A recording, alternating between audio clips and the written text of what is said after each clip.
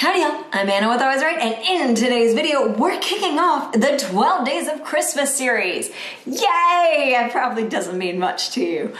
Basically, my intention with the 12 Days of Christmas series is to upload daily videos for 12 days in a row, starting on Christmas and following Christmas. Now, these videos are going to be centered on writing, but there will probably be some fluff days with some bookish content. When I say bookish content, I don't mean that I'm going to be reviewing ACOTAR or reviewing Fourth Wing or anything like that.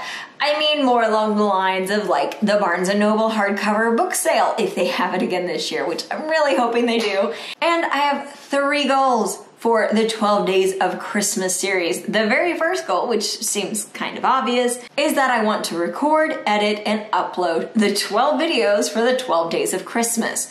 Now, as of recording today, it is December 17th, and you may be thinking, that's not one of the 12 Days of Christmas. Girl, I can count. I am starting the recordings a little bit earlier because of my next goal.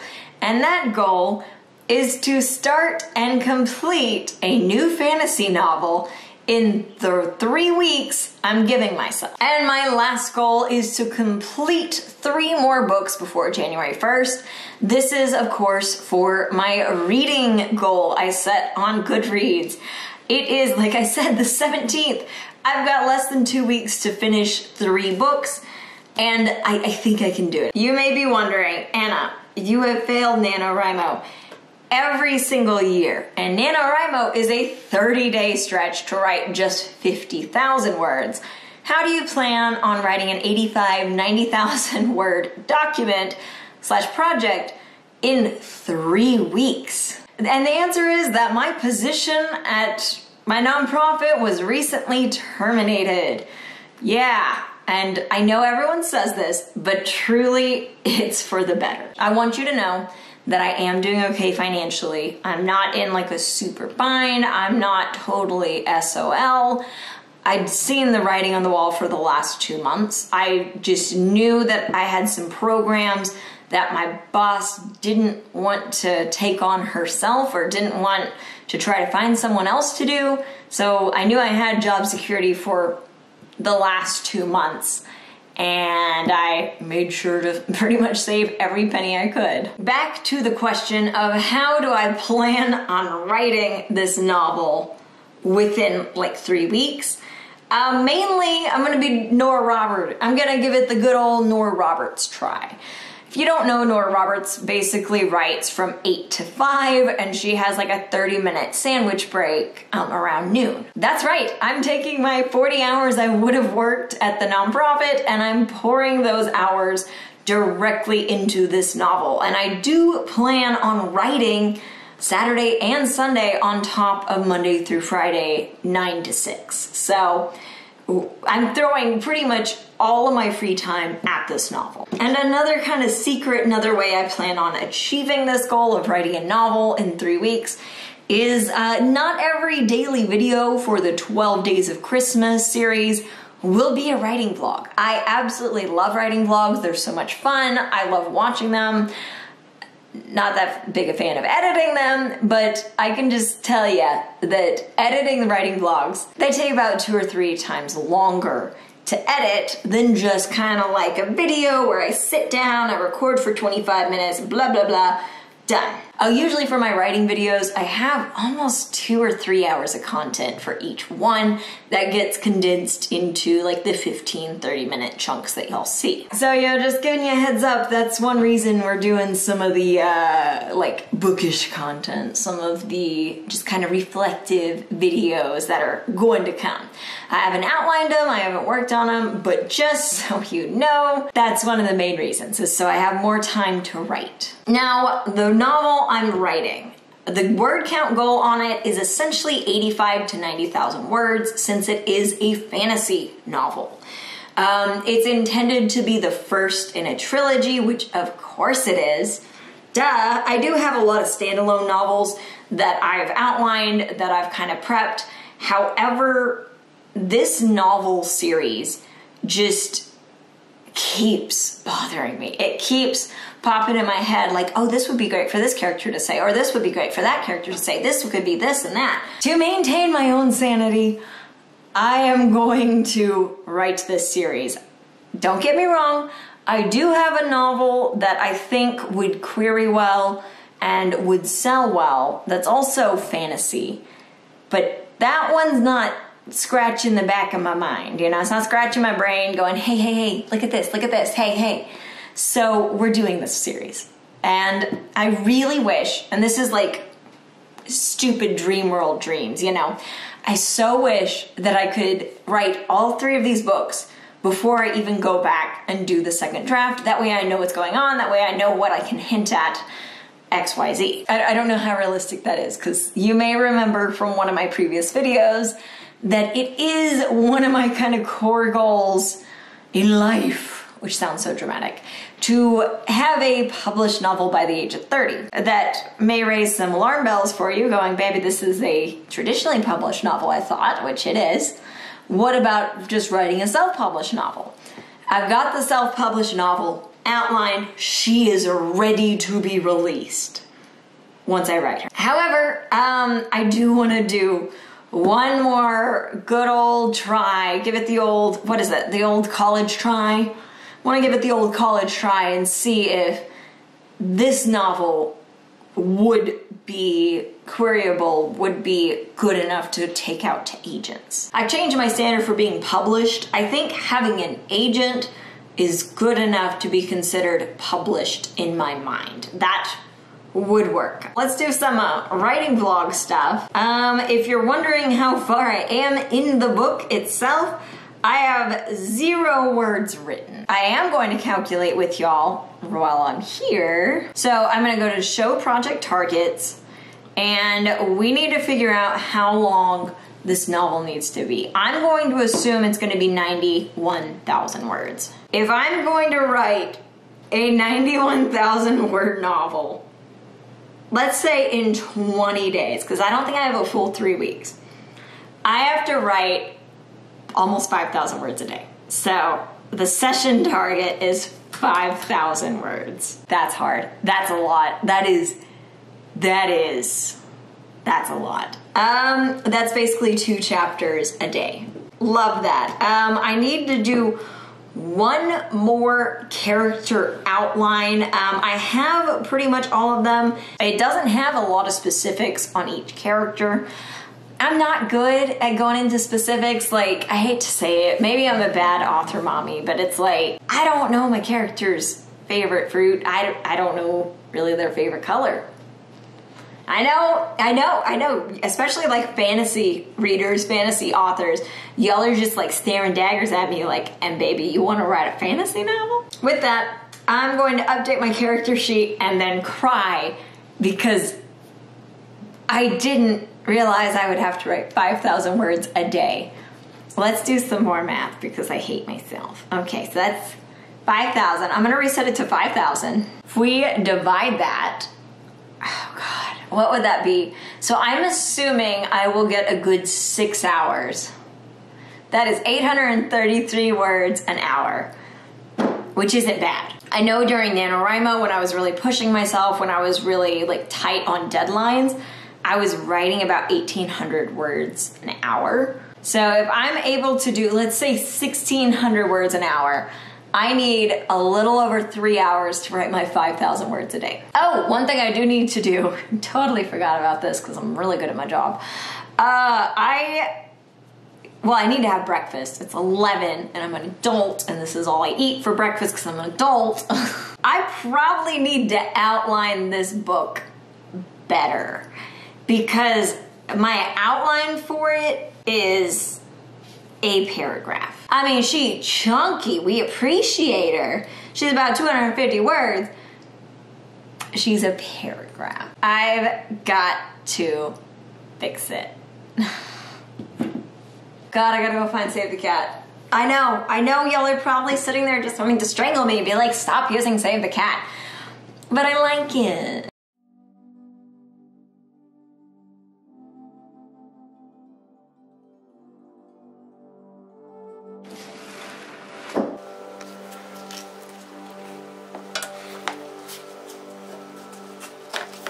we are back. I've had a quick little lunch. It's about 1:09.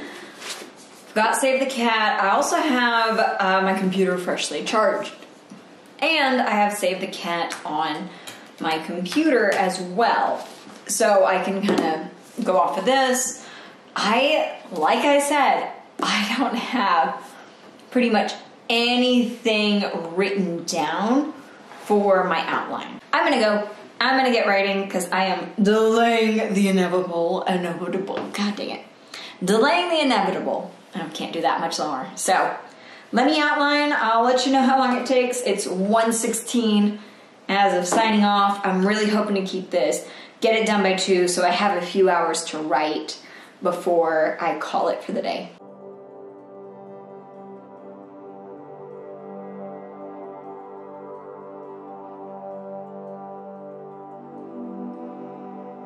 Whew. Okay, so I officially have, oh crap. I was really hoping, I was like, okay, I don't actually need the catalyst, but I think I was thinking of the break into 2. I'd like to have Act 1 like totally outlined. Right now I have the opening scene, the theme stated, and the setup totally outlined. It would be wise of me to outline a little bit more, such as like the catalyst here. Like I said, I have the first 3 of the 5 for the first act outlined. Totally beautiful. Like I can see it in my mind. I feel totally ready to do it. I guess, well, the catalyst is actually really easy. So I'm gonna go ahead right now while I'm thinking about it, and I'm going to outline the catalyst because like I said, it's super easy. If you don't know what the catalyst is, as it disrupts the status quo world for a life-changing event. And I think I'm happy with it. I'm happy with what I have in my mind. I don't think I'm going to get all 10%. I think that's where the catalyst is supposed to take place, is the 10% mark. I'm not gonna reach that today in my writing, even if I do get like my 5,000 words or whatever. I don't think I'm gonna hit the point for the catalyst, and I do know what it is. Did I spell tendencies right? Tendencies, there we go. So I'm gonna go ahead and outline it just real quick. It won't be hard at all. That way, I officially have it outlined to the 10% mark. If I was smart, I would be outlining all the way through to Act 2. But I want to get some words in. It's about... My phone is dead, by the way. I spent a little time on YouTube on it and just kind of piddling around. It's 3:05. I've spent longer than I wanted to outlining this, but let me do that. Let me do the catalyst. I'll be right back. Oh my God, this will sound so stupid, especially because your girl's sitting here outlining her book, and like I just now really kind of developed some more intrigue, developed a little more plot, some more substance, using one of the characters' names to really kind of hint at what it is, blah, blah, blah. Wow, this is actually turning into a novel, which sounds so stupid, but hi. So my original story general outline I had, which essentially is the plot for book 1 and book 2 combined just together, because why not? I was just throwing words out on a piece of paper at that point. It's now 260 just for the catalyst. So this doesn't include the debate, which is the last chunk for the first act, and that's okay. I feel like this always happens with me. It's like, I'm like, oh, I'm gonna outline, it'll take me 30 minutes. And then 2 hours later, I'm done, you know? And I'm not even done with the first act, technically. So there's that. My story originally in my mind didn't follow the Save the Cat so closely, but I definitely can see the merit in, especially it being the first in a trilogy, I can definitely see the merit in fleshing out the front end. And first act, almost fully outlined. Still need to do, like I said, the debate, which is the 5th and final section of Act 1.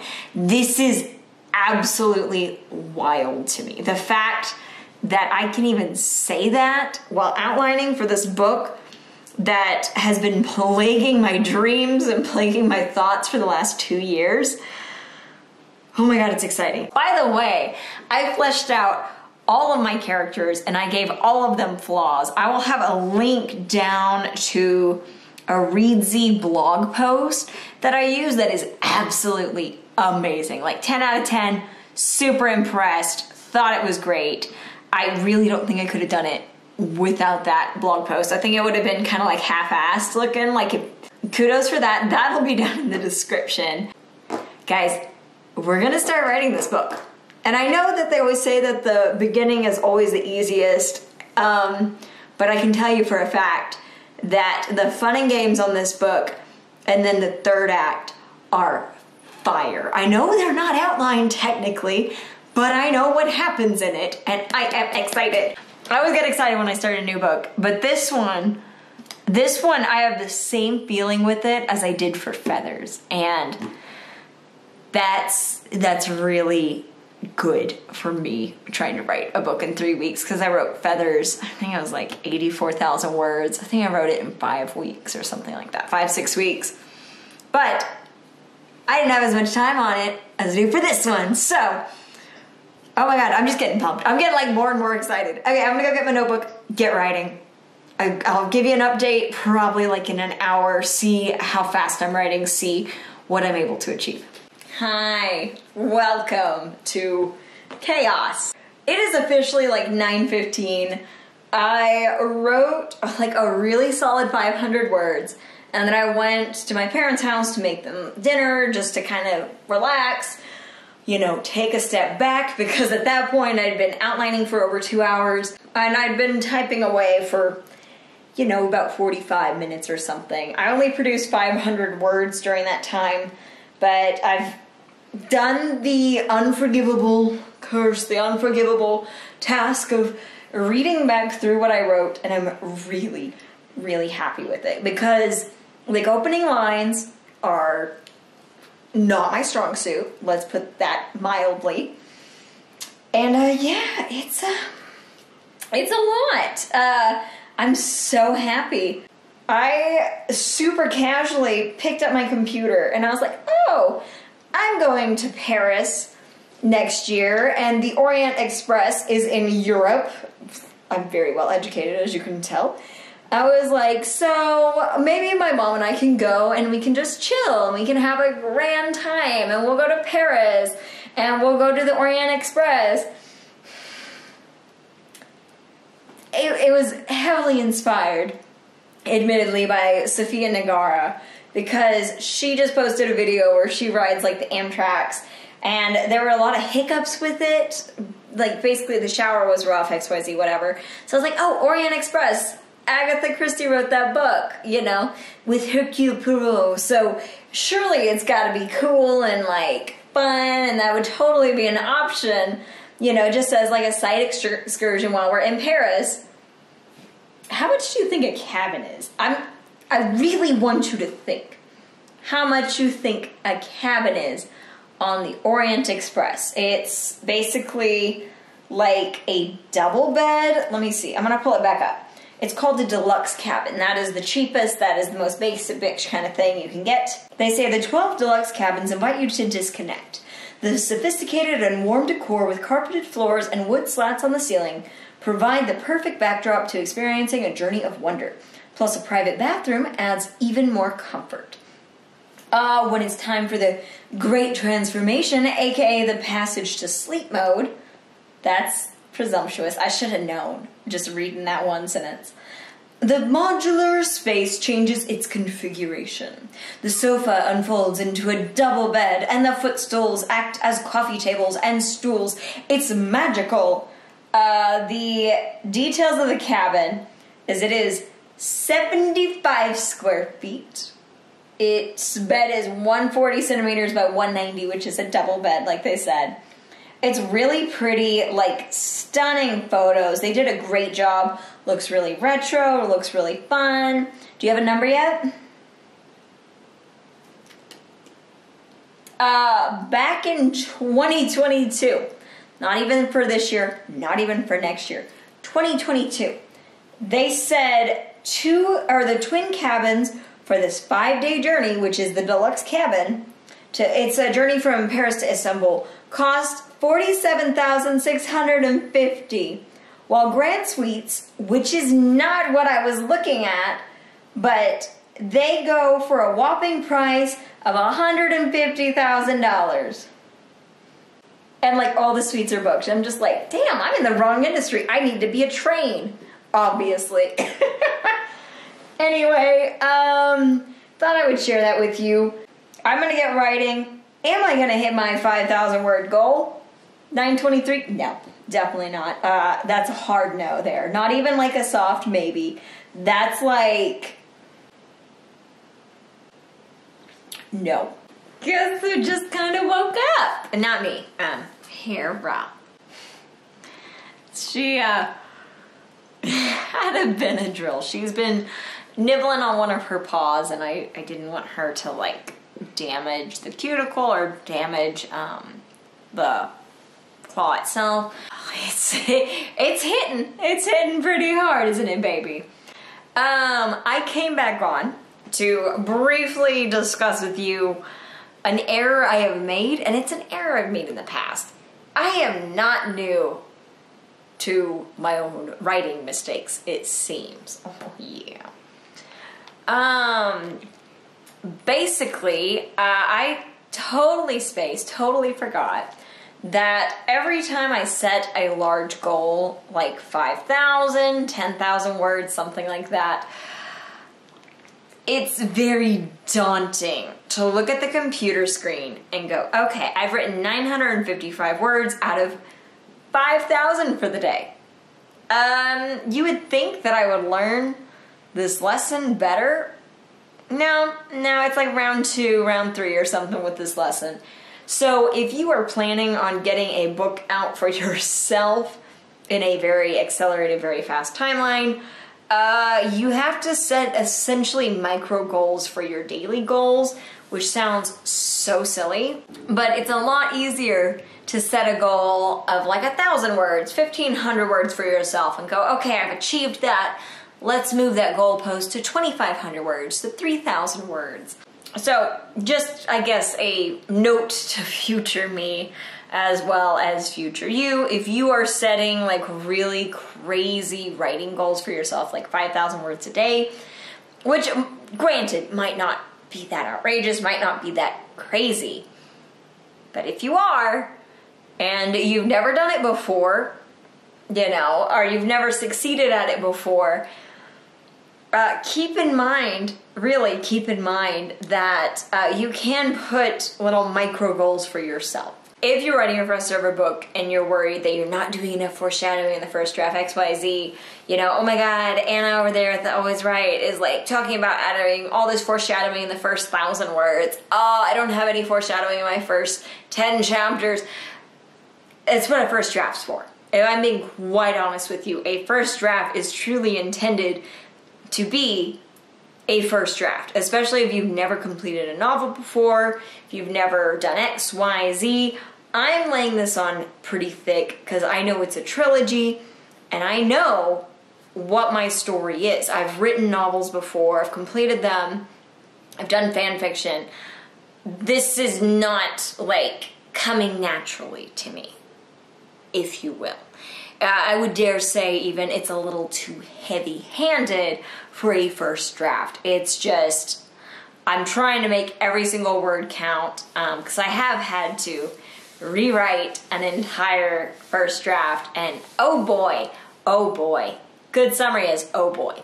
this is coming from experience. This is not the norm. This is not expected of you if you are a first-time drafter. So without my candy, my arm candy here, I'm gonna get back to writing. I can actually stretch my little legs out, but I'll be back with probably like a final update. Just wanted to say it's going really well. I feel like I was able to showcase the flaws, kind of highlight some elements of the story. Guess who came back? That's right, Hera came back. It's basically, right now it's 11:30, like 11:24 or something.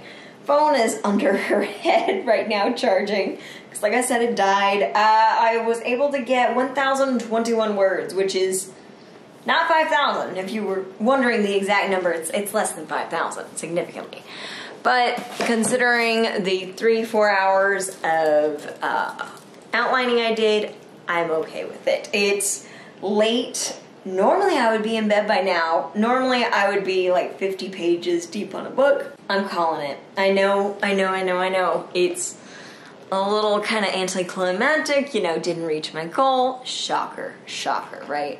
Today just really got away from me with laundry and just trying to catch up on chores, as well as having to outline. And I'm happy with how I started the scene, not happy with how it's continuing. Thank you all so much for watching. Thank you for liking, commenting, subscribing. Don't forget to back up your work on an external hard drive or like a thumbnail or just something. And as always, let's get writing.